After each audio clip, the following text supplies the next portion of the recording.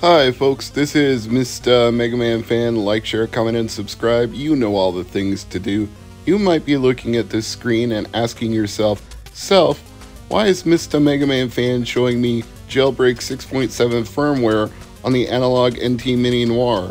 Well, to do what I'm about to attempt to do, I wanted to make sure I had all of the latest cores from the latest firmware version available if you want to jailbreak your NT Mini Noir, because one of those cores is for Sega Genesis, and that is how this project came to be.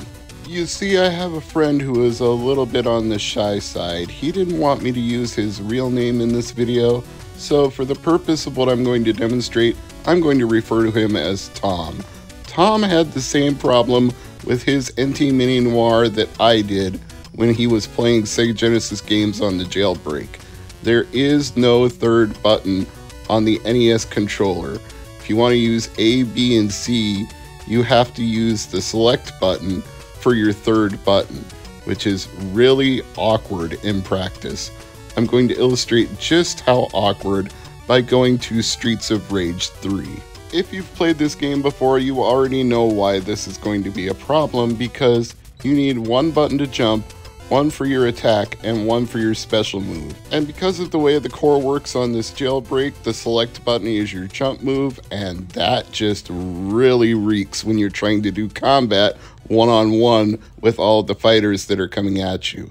Honestly, it's going to stink in any kind of side-scrolling belt action game like Streets of Rage, Mortal Kombat, Street Fighter, Double Dragon, you take your pick. But when it's designed for Sega Genesis, they really do use all of those buttons, and sometimes even 6 buttons, but that's a whole nother kettle of fish. The point is, when you have to hit select to jump, it kind of ruins the immersion. You can't really get into the game, and that's not the fault of the core. It was designed with the limitations of the controller that was bundled with the NT Mini Noir in mind, so they had to put the third button somewhere. But it's not a good place to use it, and Tom agrees with me on this, so he, of his own accord, came up with a solution. Quite an innovative solution, I must say. Now, I've got some good news for you. You don't need everything that Tom sent me in this box. All you need is the 8BitDo retro receiver and the custom firmware for it that he's put on GitHub, and I've linked to that in the description of this video. He sent me all of this and asked only that I do a video about his custom firmware, and in return I could keep everything in the box. With an offer that generous, how could I possibly say no? Here's the key component, the 8BitDo retro receiver, and he has already put the custom firmware on it, so I'm good to go. But he also included this Super Nintendo to Nintendo Entertainment System controller adapter if I wanted to try this with a Super Nintendo 8BitDo controller as well. And I told him I would provide one of my own for that. He didn't need to send that to me. So, let's get down to the brass tacks here. What is this custom firmware on the retro receiver going to do? Well, quite simply, it's going to give you that third button. And not only is it going to do that, the retro receiver can pair with more than the controller, the NES-style controller that he sent me. It can pair with a majority of Bluetooth controllers out there. Tom has extensively tested his Genesis workaround, and he's keeping a list that I assume will be on the GitHub of all the different Bluetooth controllers he's successfully paired this with and played the Genesis core. But I believe that list includes all of the garden variety stuff you would expect, like a PS5 DualSense controller, an Xbox One controller, a Switch Pro controller, any of that modern stuff. If I'm wrong, he'll send me a message and correct me, and I'll add a pinned note to the comments. But I might do that anyway. If he has a comprehensive list he wants added to the video, I'll just add that as a pinned comment to the description of all the different controllers he's tested this with. And now you want to see it in action, don't you? Well, so do I. So he said that this retro receiver was already paired to the NES controller that he put into this box. So I'm going to go ahead and set it up, and let's try it out and see how it works. I almost feel like I need to state this again, so I'm going to go ahead and do this. You don't need to customize an 8BitDo controller. You don't need to update the firmware to any controller. You only need to update the receiver. That's it. If you do his GitHub firmware and update your retro receiver, you can use any controller you like. I'm just using the 8BitDo NES controller he included and already had paired with the receiver. But now, no longer is my jump button mapped to select. It's now mapped to one of the 4 NES-style buttons that is on the controller itself.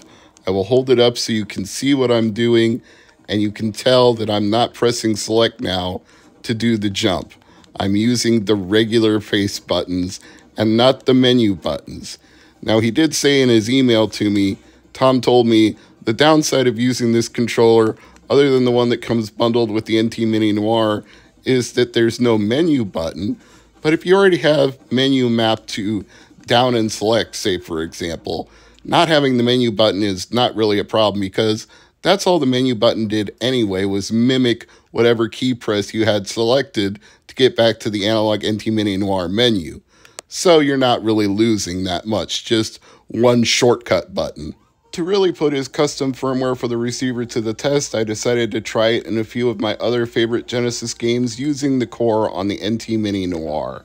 This is Rocket Knight Adventures, which has been in the news recently because a Rocket Knight collection is being released for PS5, PS4, Switch, you name it, through limited run games. And if you've never played Sparkster or Rocket Knight Adventures and you don't want to pay the high prices for an original copy of those games on Genesis or Super Nintendo, then maybe you want to pick up that collection. I'm not telling you to do it or not do it. I'm just saying it might be an affordable option compared to an original copy, because those have gotten quite expensive. But this is a super fun game. I've been a fan of Rocket Knight Adventures for a very, very long time, and I highly recommend playing it any way you can, any way you want to. Emulation, original, Carbon Engine on PS5 when it comes out on limited run, whatever, it doesn't matter to me. I just think you should play this game because it's really cute, it's really fun, it's great platforming action. It should be considered with the likes of Sonic and Mario, but it has never gotten that much of a mainstream broad appeal. But among gamers, it's certainly well known as being a great series, which is why the prices have also become rather exorbitant. High praise, low print run, you know how that kind of thing works.